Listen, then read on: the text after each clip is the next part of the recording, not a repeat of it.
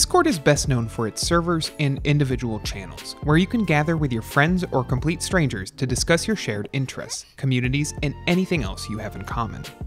Of course, not every conversation is meant for everyone to see, which is why Discord allows you to send direct messages to all of your contacts outside of your standard servers.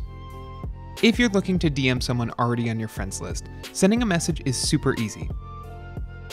Head to the homepage in Discord, then click on the Friends tab in the left side panel. Click on the friend you want to contact, and your private chat with them will open in Discord. If you happen to have a lot of friends on Discord, using the tabs at the top of the friends list to sort between online and all friends is a great way to find who you're looking for. If you want to start a DM thread with more than one person, that's pretty simple too.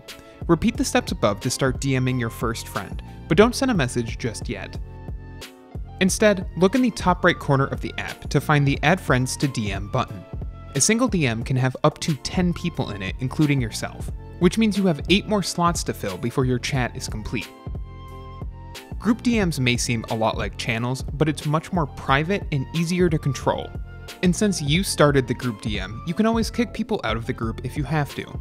The person who starts the group chat becomes in charge of the chat settings, and that includes removing members as necessary. Just right-click on the member you want to remove from the list of group chat members, then select Remove from Group.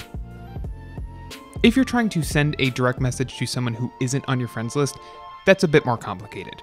We do have a whole video on our channel about sending messages to non-friends in Discord, so make sure to check that out to learn how. If you like this guide, make sure you subscribe for all sorts of videos covering Discord and other technology. And don't forget to check out one of these videos we think you might enjoy.